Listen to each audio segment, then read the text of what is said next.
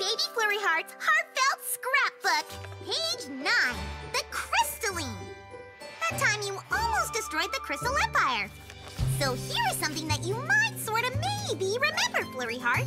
Your crystalline. When you were born, the Crystal Empire had the biggest crystalline ever! That's when all the ponies of the Crystal Empire gather around the Crystal Heart and see the new baby for the first time. The love from all the ponies flows into the heart, making it even stronger so it can protect the whole empire. But that's not quite the way it happened with you. See, when we all showed up, your dad's shining armor was totally tired, and your mom wasn't sure what to do.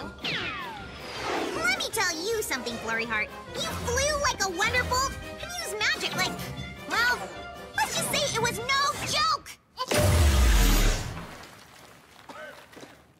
Keeping you under control was tough enough, but when you blasted the Crystal Heart into a bajillion and one tiny pieces, things got really bad. Technical difficulties. Without the heart, the cold, windy, dangerous, did I mention cold? Weather of the north threatened every pony. But all the crystal ponies were so excited to meet you, they wouldn't leave. Your Aunt Twilight found a spell she thought would fix everything, but you, well...